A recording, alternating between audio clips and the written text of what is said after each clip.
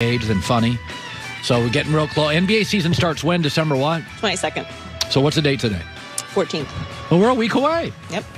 Well, that's exciting. Did you see LaMelo? I didn't see LaMelo. Behind the back pass? Well, Couple of those. He had no points.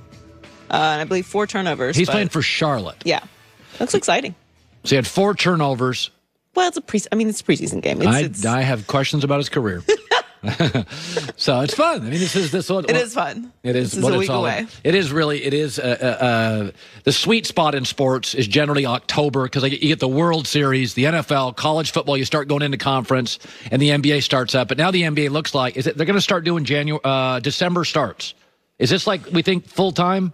I think we're all in a fluid situation as of now. But it would be better for us. If I think it's better for the sports fans. But seriously, you throw it in October. Who's got time to watch NBA? You got NFL, college football. We get way into it the first week, and then we just got to pay attention to it until later. All right.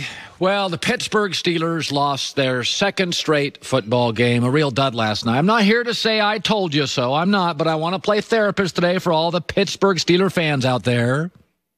Last week, I compared the 11-1 Steelers to a team I love, the Patriots, to last year's 8-0 Patriots. And I said we were giving the Patriots last year and the Steelers this year respect and elevating them based on their history and our respect and their coach and their quarterback who's going to be a Hall of Famer and their brand.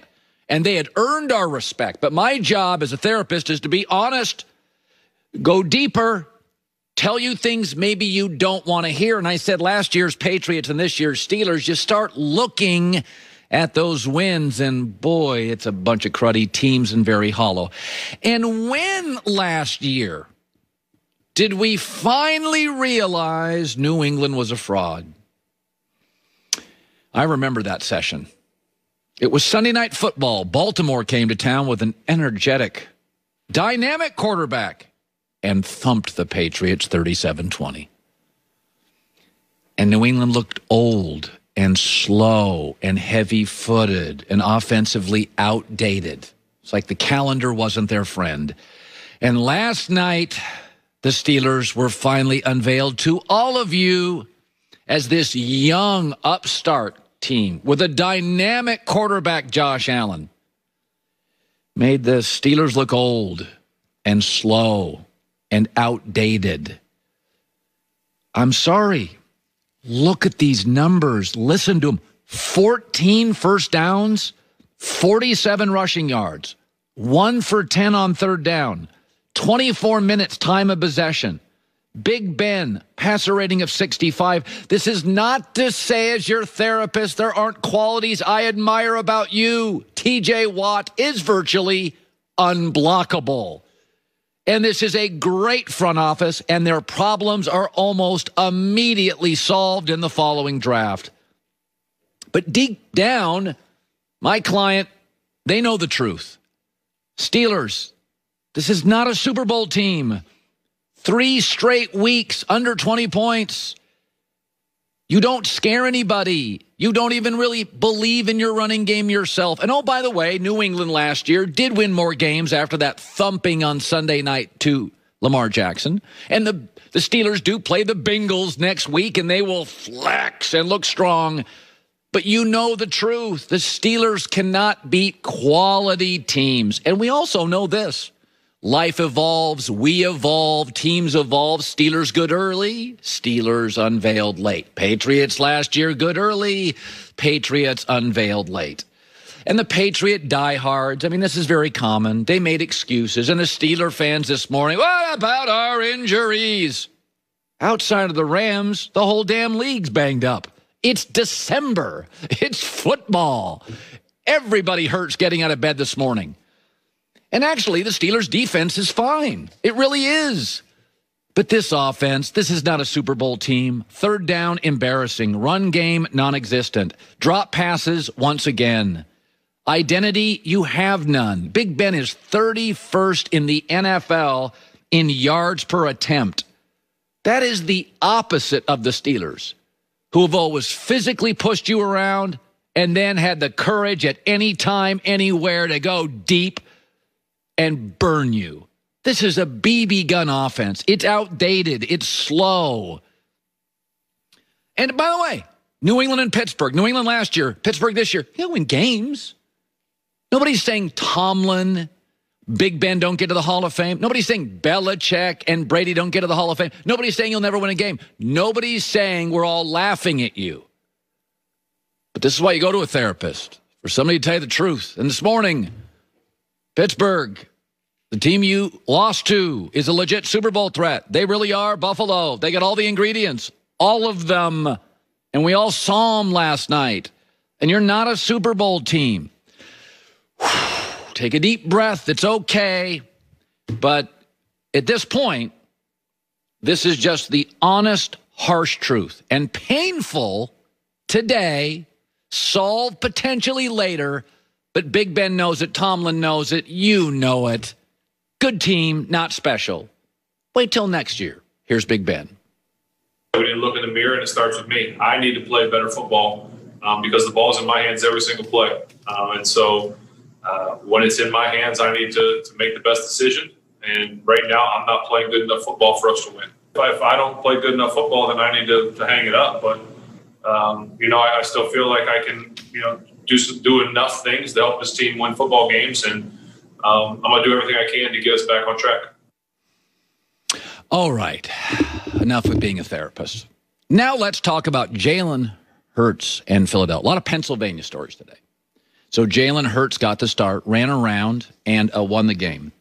So it's time for another edition of Let's Massively Overreact American Sports Media to a quarterback who runs better than he throws, and it's Monday, and he's going to change the NFL. Tim Tebow didn't, Kaepernick didn't, Taysom Hill's not, and Jalen Hurts is not. And Lamar Jackson's not. Unique, as we say multiple times a year. It always works. Always. The Wildcat worked.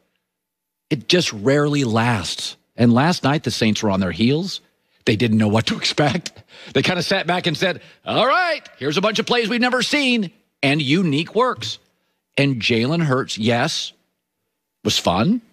He gave them an identity. The play calling, it was kind of synthesized down to the very core of what he does. Doug Peterson's like, this kid can move. Let's move him. And it's fun. And actually, Philadelphia's defense seemed to respond. They played great. But can the media stop constantly overreacting to unique in the NFL? Jalen is unique. He was the runner more than a thrower, but certainly like Taysom Hill, capable of throwing. But in the NFL, you watched that game last night, the Saints sat back. Let's be honest. Philadelphia didn't really know how their offense would work last night. They didn't know. So the Saints didn't know. And as I said last week, even if Jalen Hurts wins, it doesn't solve the bigger issue. You backed up a Brinks truck for Carson Wentz, and you owe him $100 million plus. Last night doesn't solve that. Maybe you can move him, maybe you can't. And here's the thing, though. With all young quarterbacks, and especially the quarterbacks that appear to be very fond and very special at the art of running, it's a series, it's a progression. It's a series of boxes. So last night, Jalen Hurts checked the first. Can you win games? Check. He can win a game. The next box, can you win several games? Looks like you could. Can you win playoff games? So last night, the first box is checked. He can win a game. Now it's several and playoff games. Since the 1970s, something has always been true in the NFL. You got to sit in the pocket and throw to win. To win big. I mean, big.